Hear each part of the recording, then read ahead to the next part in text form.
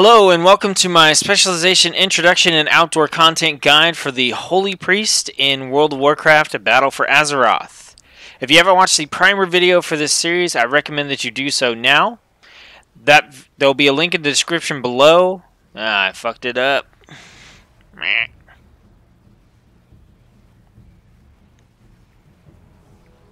Hello and welcome to my specialization introduction and outdoor content guide for the Holy Priest in World of Warcraft: Battle for Azeroth.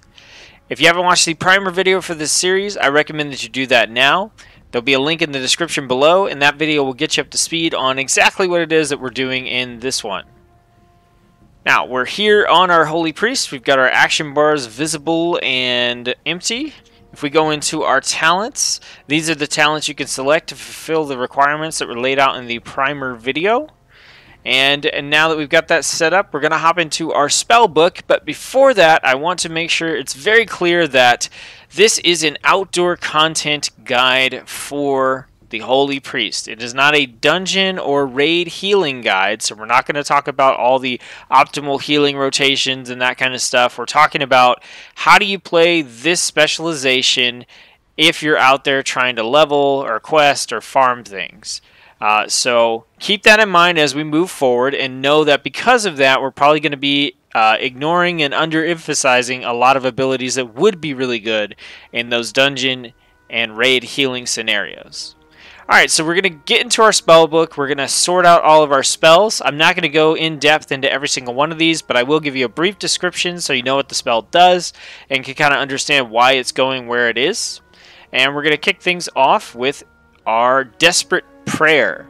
This is a defensive cooldown. It increases maximum health by 25% and instantly heals you for that amount.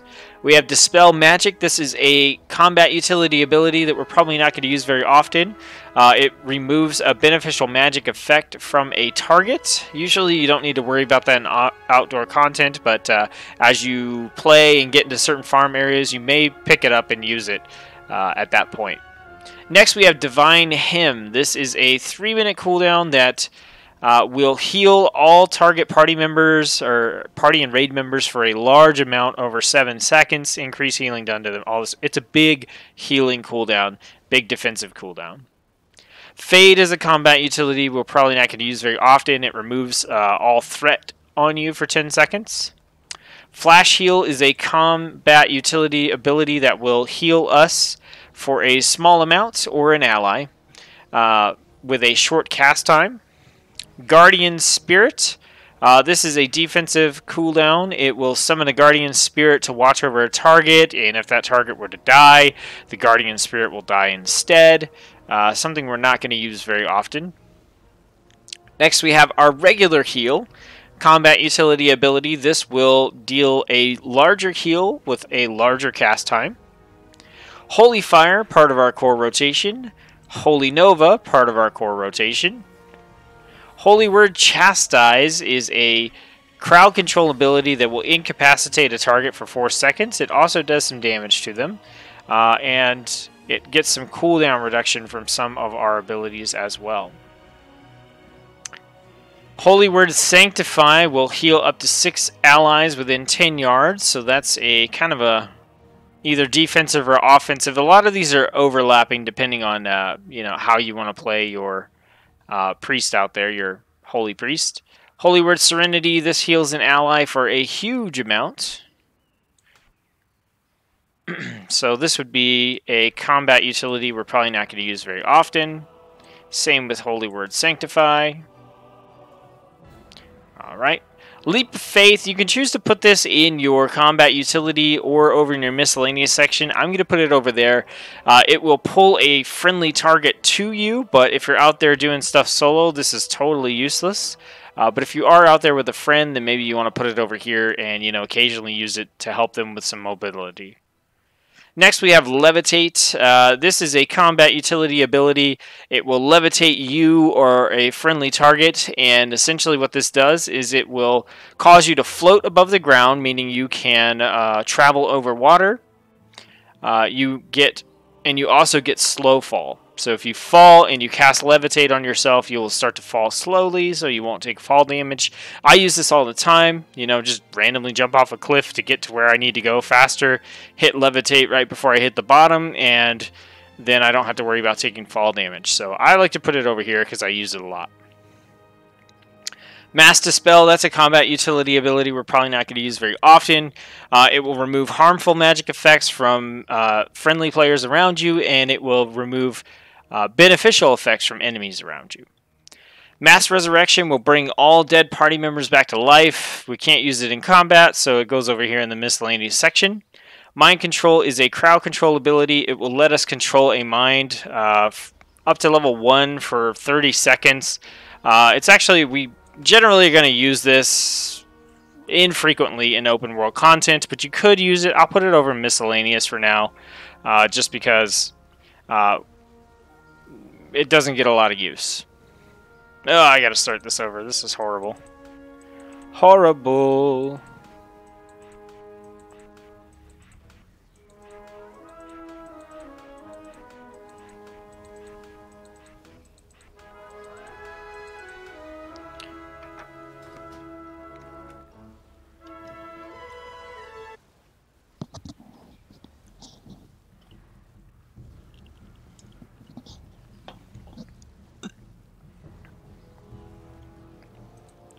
Hello and welcome to my specialization, introduction, and outdoor content guide for the Holy Priest in World of Warcraft Battle for Azeroth.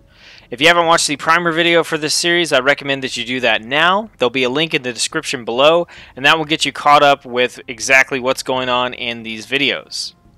Now we're here on our Holy Priest. We've got our action bars visible and empty. If we go into our talent tree, these are the talents you can select to fulfill the requirements laid out in the primer video.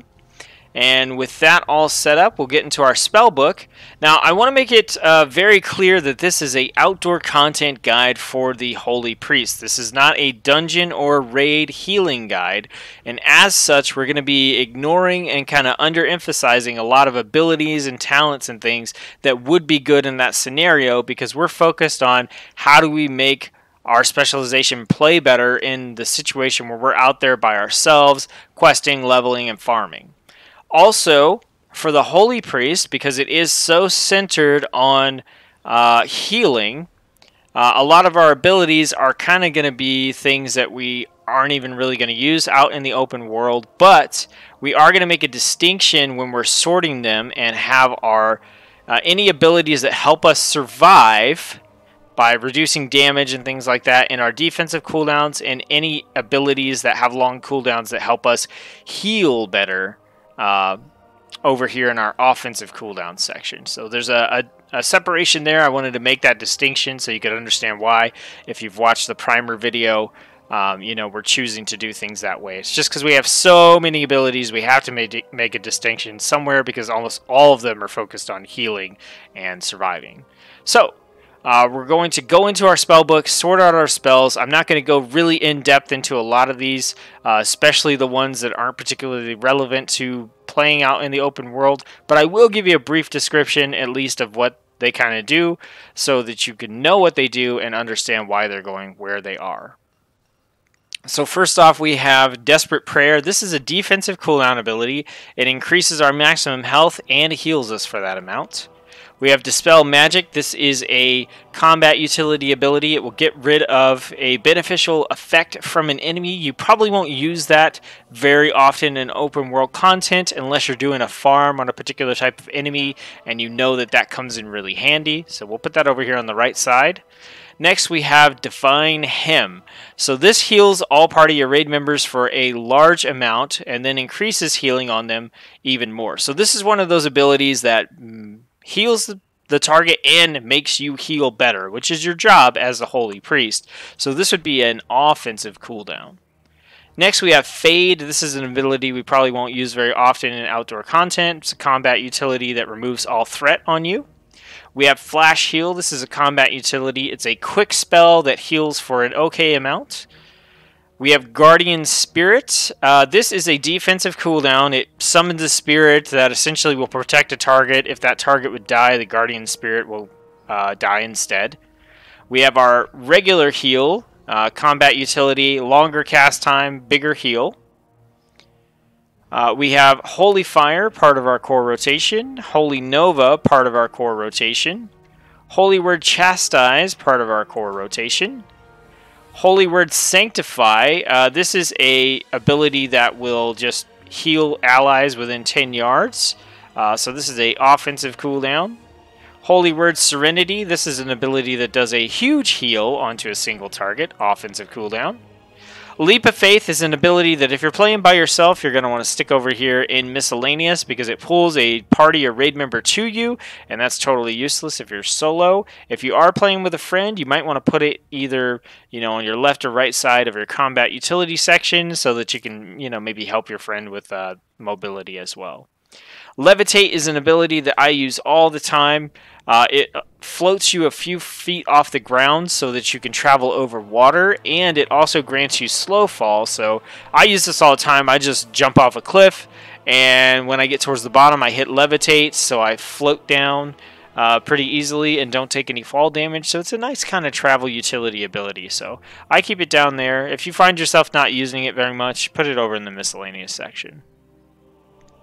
Next, we have Mass Dispel. This will dispel harmful magic from your friendly players, and it will dispel beneficial magic from enemies. Probably not going to use it very often, so over here on the right-hand side. Mass Resurrection allows you to resurrect all party members. You can't use this in combat, so we put it over here in the miscellaneous section. Mind Control, we'll put that over here in Miscellaneous. It's kind of up to you to move that where you want to. This is an ability that allows you to control the mind of a target up to one level above yours for 30 seconds. It does have some limitations on what it can be cast on. Generally, I almost never use this ability, but if you decide that you like it and you want to use it quite a lot, it doesn't have a cooldown or anything, so you can incorporate it into your rotation however you like. For me, I'm going to stick it over in the miscellaneous section. Next, we have Mind Vision. This will allow you to see through the eyes of a target for 1 minute. It's a kind of fun, interesting ability. We'll put that over in miscellaneous. Power Word Fortitude, we're going to put that in our combat utility because this is a buff that will increase the stamina of the target by 10%. It lasts for an hour. So we're putting it here so that we just make sure to remember, like, oh, okay. Do I have this buff? If I don't, I need to hit this button. So we shouldn't be hitting it all that often, but we want to put it right there, prominent, so we remember. Also, if you cast this on a party or raid member, then all the party and raid members will get buffed. Next, we have Prayer of Healing. This is a combat utility. It will heal the target and 4 nearest allies for an okay amount. Prayer of Mending. This will put a ward on an ally that heals them the next time they take damage. Then it jumps to another ally, and etc., etc. We'll put that on the right-hand side here because, it's more effective if you're playing with people as opposed to just maybe playing by yourself or with one other friend. Psychic Scream is a crowd control ability that fears all enemies within 8 yards. Purify will remove a harmful magic effect. That's another combat utility. We probably won't use that often. Same with, we've got Renew. This is a combat utility ability. It does a little bit of a heal and then adds a heal over time effect to the target. Resurrection will, Resurrection will bring one target back to life. Can't be used in combat, so that goes in miscellaneous. Shackle Undead is a crowd control ability. It will shackle an undead enemy, causing them to be unable to move or perform any actions. Kind of limited use depending on where you're at. Smite is part of our core rotation. And finally, Symbol of Hope. This is a offensive cooldown.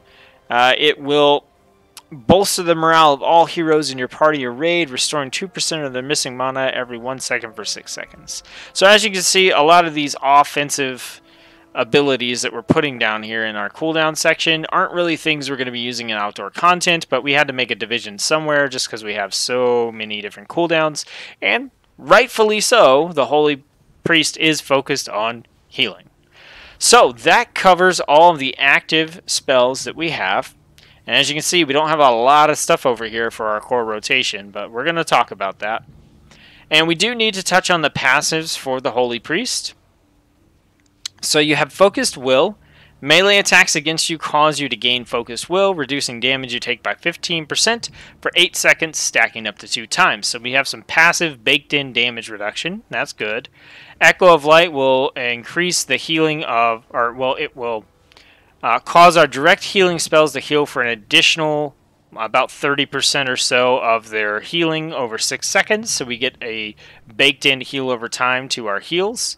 And then finally we have Spirit of Redemption, and when we die we become a Spirit of Redemption for 22.5 seconds. You cannot move, attack, or be attacked, or be targeted by any spells or effects, but you can heal, and your heals cost no mana. When the effect ends, you die. So if you're playing solo, this is kind of useless. It doesn't do anything for you, but if you're playing with a friend or two, then it could help you keep them alive. Alright, so the only thing that's super relevant there is Focused Will, getting that passive damage reduction. So let's talk about the resource available to the Holy Priest. You have one resource, it's called mana. You have mana, a certain amount based on the amount of intellect you have, and you spend that mana to cast abilities. Generally in outdoor content, your mana is irrelevant and it might as well not even be there. You're mainly just focused on the cooldowns of your abilities in order to make your rotation make sense. So, for the Holy Priest, we've got a whole 4 abilities here that we're able to use. And so let's talk about them. You're going to start combat by casting Holy Fire.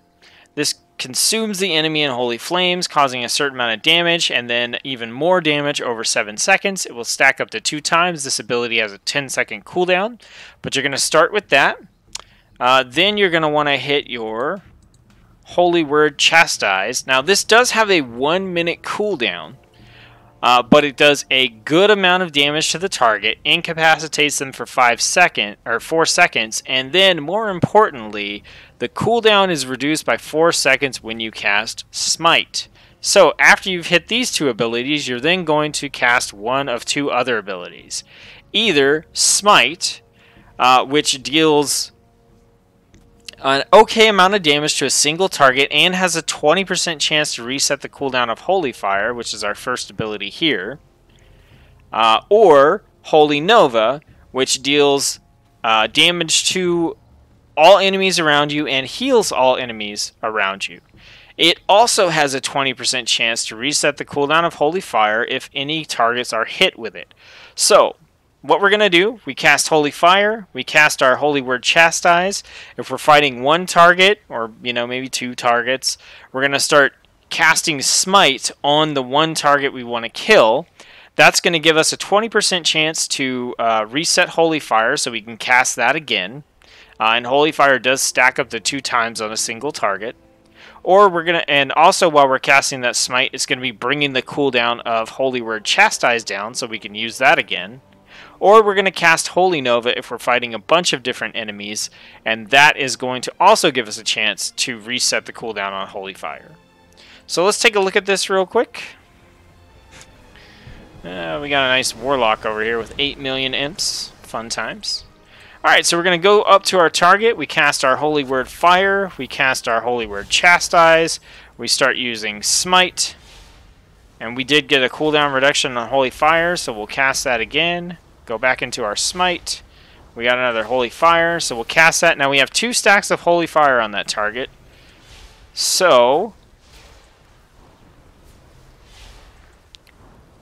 if we have 2 stacks, that's the maximum stacks. We can just cast the Holy Fire if we want to, if it comes off cooldown, just for that extra little bit of damage. But if possible, we want to wait and either cast it on a different target that doesn't already have 2 stacks of Holy Fire, or wait until those stacks of Holy Fire go off and cast it again. So let's take a look at it.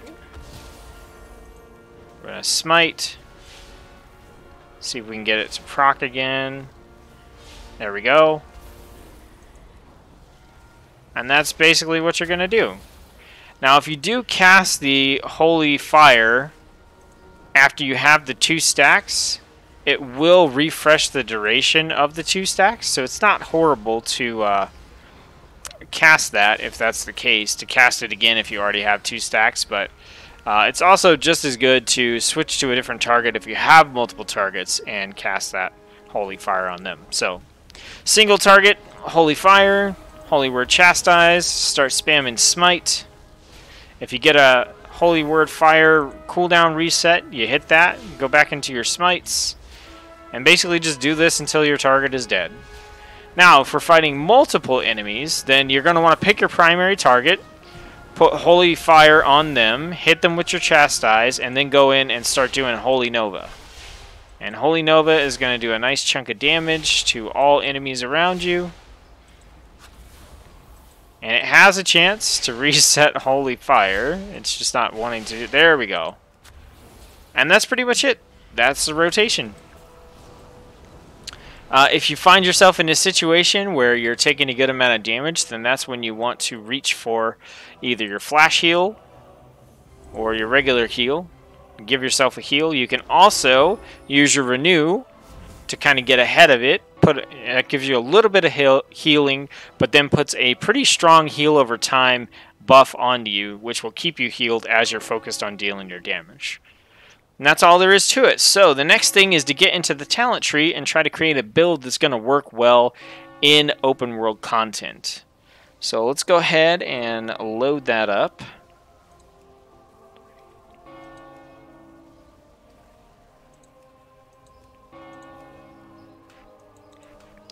Alright, so this is the build that I recommend that you use in open world content. It's definitely not the only build you could use. It's the one I like, recommend, and will be showing off at the end of this video.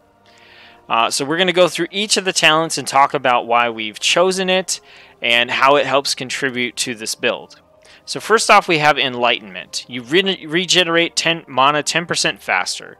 Honestly, this one I just picked because, you know, this is a healing specialization, so a lot of the talents are oriented towards that, which means sometimes there's slim pickings in order to find a talent that is going to help you in outdoor content.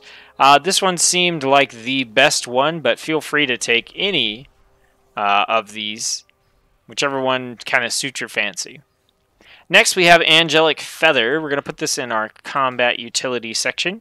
And just for visualization's sake, I'm going to move Power Word Fortitude over here and bump these down. So Angelic Feather has 3 charges, and when you cast it, it allows you to pick a spot to put down a feather. And when you run through the feather, you get a 50% movement speed increase for 5 seconds. Alright, so you can be running along, throw that in front of yourself, and get a nice movement speed buff. And this is really nice because as priests, we don't really have a lot of movement abilities, so that will help increase our ability to travel from place to place or get ourselves out of hairy situations if we need to. Next, we have Cosmic Ripple. When Holy Word Serenity or Holy Word Sanctify finish their cooldown, you emit a burst of light that heals up to 5 injured targets for 503. Once again, this is a talent a talent tier where everything is oriented around healing. So I figured take Cosmic Ripple. That way, if you do use Holy Word Serenity or Sanctify, which we have Sanctify right here and Serenity right here. These are the ones that do heal. They've got 1-minute cooldowns, and generally you're going to use them if you need healing, and this gives you another little burst of healing. Slim pickings, I know. Next, we have Shining Force. This is a crowd control ability. It emits a burst of light, and it knocks away enemies and slows their movement speed by 70%. So if you're in a bit of a pickle, you got a bunch of enemies attacking you and you need some breathing room, you can cast Shining Force, get them away from you, heal yourself up, top off, or just run away, whatever you want to do there. And it's got a 45-second cooldown, so you can use it pretty often. Next, we have Surge of Light. Your healing spells and Smite, which we're going to be using a lot, have a chance to make your next flash heal instant and cost no mana. Stacks to 2. So this is going to help us out because as we're casting Smite a whole bunch, we're going to be able to get these Surge of Lights and make our flash heal cost no mana and be an instant cast. So if we do need healing, we're casting these Smites, we can just pop that flash heal real quick and go right back to dealing damage. Then we magically got an ability that will actually deal some damage. We have Divine Star. So this is going to get incorporated into our rotation. It has a 15-second cooldown. It throws a Divine Star forward 24 yards, heals all allies in its path, but also deals damage to all enemies in its path. Then, after it reaches its destination, it comes back and does the same thing. So, nice kind of like boomerang ability we have, and a way to deal more damage. So we're excited about that. And finally, Light of the Naru. The cooldowns of your holy words are reduced by an additional 33% when you cast the relevant spells. So what this means, mainly for us, is that now, instead of getting a 4-second reduction when we cast Smite on our holy word Chastise, it'll now be something like a 5-second reduction. So we'll be able to use holy word Chastise a little bit more often. And then if we do happen to need to use our holy word Serenity or Sanctify or anything else, then when we do that, the relevant spells will help increase or decrease the cooldown of those abilities as well. So slim pickings, but we do get some instant cast healing, damage dealing ability, a reduction on the cooldown of one of our damage dealing abilities, and some speed buffs and crowd control. So we do what we can there. Now, this isn't going to change our rotation all that much. The only thing that's different now is that now we have, if we Holy Fire, we can Holy Word Chastise, use our Divine Star, start using our Smite, and now we're going to get a better reduction in our cooldown on our Holy Word Chastise, so we can come back to that. And once our Divine Star is off cooldown, we'll use that again. And it's just a little bit smoother of a rotation now. We can eke out just a little bit more damage that way. So that's it. That's all there is to the build. The next thing to do is talk about the PvP talents. If you were wanting to toggle on War Mode and mainly focus on PvE. So first off, I recommend that you take Relentless. This will replace your Honorable Medallion and reduce the duration of any incoming crowd control effects by 20% passively, so it's a nice set it and forget it talent. Holy Concentration. After being interrupted while casting a spell, the duration of silence and interrupt effects is reduced by 70% for 20 seconds. So this is just nice. If you're going to be out there doing, with War Mode on, you're probably going to get attacked. You'll probably get your spells interrupted. This will help to mitigate that a little bit, or sometimes you are facing PvE, AI enemies that will knock you down or interrupt your spells as well, so this can come in handy there. Next, we have Greater Fade. This will replace Fade, which right now Fade just removes all your threat for 10 seconds, and with this ability, it increases the cooldown. So the cooldown on Fade is 30 seconds. It bumps it up to a 45, but it removes all threat and increases your movement speed by 50%, causes most melee ranged spells to miss you. Lasts 4 seconds. So now this ability, Fade, that we really weren't using for anything, becomes a 50% increased movement speed ability that lasts 4 seconds that we can cast every 45 seconds. So it gives us a way to turn this kind of useless spell into a little movement boost. And then finally, Inner Focused. Provides immunity to silence and interruption effects for 5 seconds and causes the next critical effect chance of your next heal, flash heal, holy word Serenity, holy fire, and smite by 100%. So this is an ability on a 30-second cooldown. We can hit this pretty often, and it will increase the critical effect chance of our holy fire and smite. So just another way to try to get that little bit of extra damage, especially when we are fighting against rares or elites, and it's taken a while to kill them. We probably want to use Inner Focus there, get our Holy Fire or our Smite going with that. So those are the talents that I recommend that you take. The next thing to do is to take this build out into the open world, test it against some different enemies. So I'm going to cut to that, and I will see you there.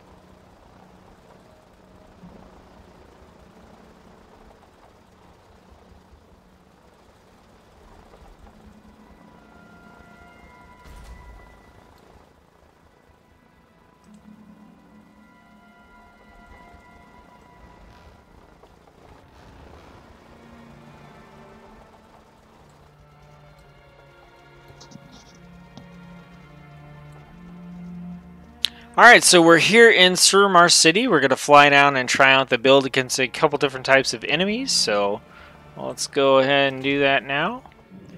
So we're going to open up, remember, with our Holy Fire. We're going to cast our Holy Word Chastise, and that guy is dead.